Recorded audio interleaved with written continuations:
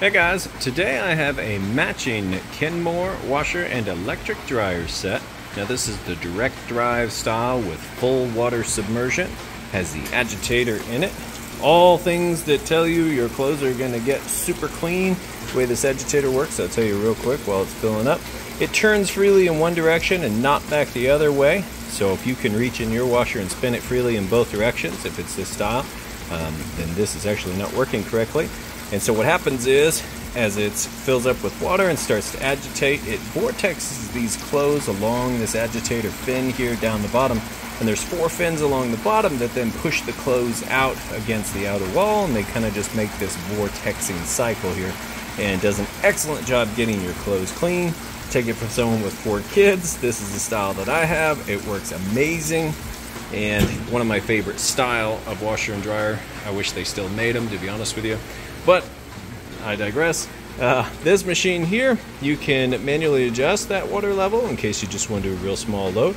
You have 5 temperatures here, so plenty to choose from. You have a second rinse option. You can also control how fast or slow the agitator is going to work. And this is great for really delicate items. Allows you to wash some things that maybe you couldn't in just your standard washer. You can kick that all the way over to super slow, so the agitator is going to go real slow and not damage anything you might be putting in there that's super delicate. Then we come over to the cycles here. I'm going with ultra clean, kind of right in the middle. I don't want it to take all day. This is the 4th load that I put through here. I always do the last load, do a little video as if you were standing here yourself, checking it out. You get to see everything works perfect. But you do have a permanent press cycle.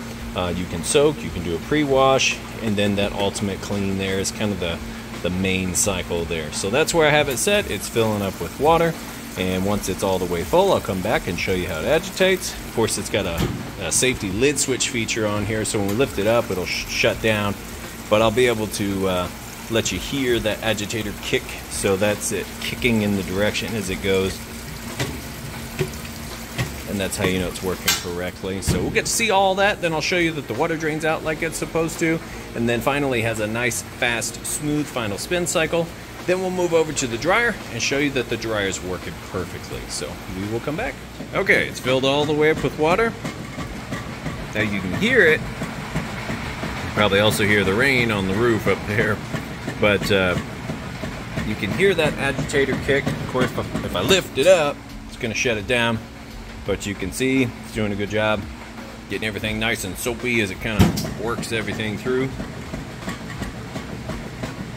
What I'll do is, like I said, I'll come back next as it moves from the wash cycle over to the rinse cycle, and you'll get to hear that drain running. All right, moving out of the wash cycle now into the rinse cycle. You can hear it draining that water out. Nice and fast there. Can't really hear it. This is not flooding the place. There, now you can hear it. Normally I'll lift the lid up, but on this one, it actually goes into a neutral cycle. Then when it's done with that neutral cycle, it switches gears and then it spins. And if you lift this up during the neutral cycle, it can actually interrupt that. So you're not supposed to lift the lid up once you start the cycle. So I don't. But we'll come back here as it's spinning, and I'll show you, obviously it's going to fill back up with fresh clean water for that rinse cycle. So I'll show you that once it's all done, and show you that first spin on the rinse cycle. Okay, so it's finished draining. It just kicked over to now it's spinning. You can hear, at least I can hear, it's still kicking some water out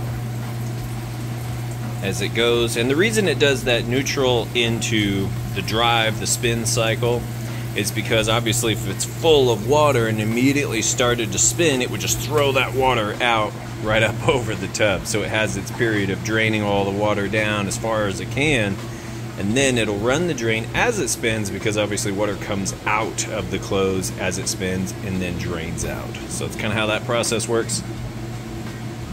But I can show you that it actually is spinning. So it's spinning just about full blast. It'll get faster as the clothes get lighter, but I will show you that it's spinning real quick. Even on the rinse cycle, it'll spin faster on the final spin cycle. But if we lift this up, it will shut it down, but it's getting started spinning there.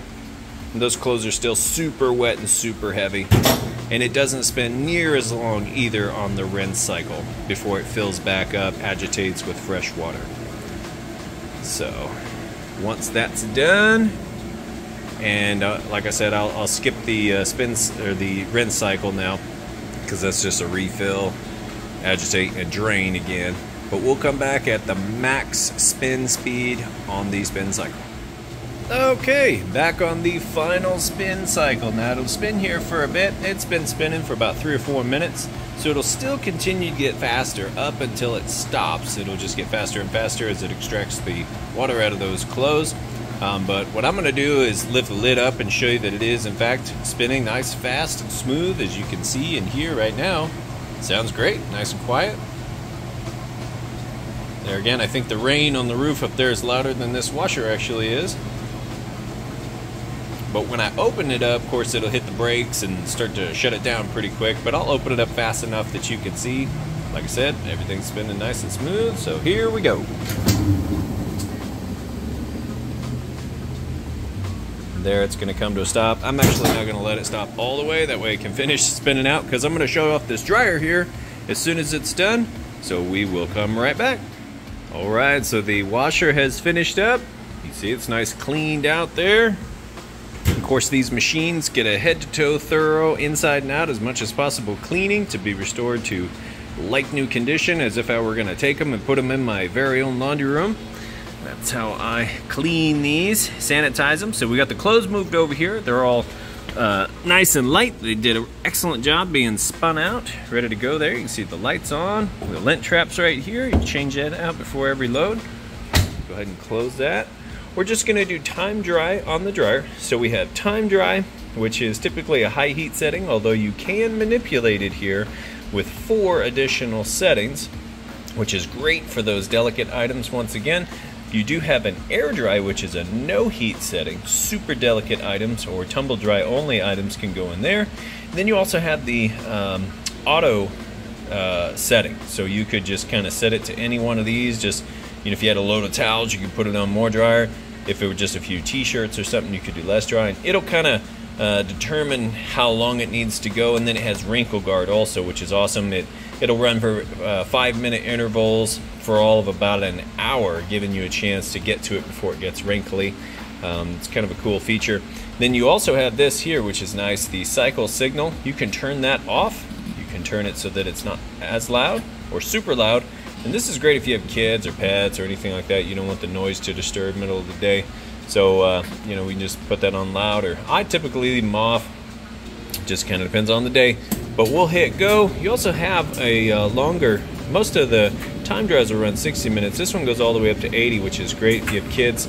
You're doing those bit larger loads. This is actually a pretty cool feature here. So I'm going to let that run for just a minute. Then I'm going to show you that on the inside it's heating like it's supposed to. You can see in here, sounds great. Nice smooth operation. It'll actually be a little bit quieter once you get the vent hose on the back in your laundry room. That kind of muffles pretty much all of the sound. Alright, so I've given that a couple more minutes to go ahead and warm up, and I'm going to show you now with my heat temperature gun here. Right in between those 2 red dots, it's going to take a surface temperature measurement. So it's about 61 degrees on top of the dryer. If I shine it on the ground, it's a little bit cooler on the concrete floor. So we'll go ahead and open this up. You see that everything's tumbling, lights on. We'll shine it right inside the heating element tube.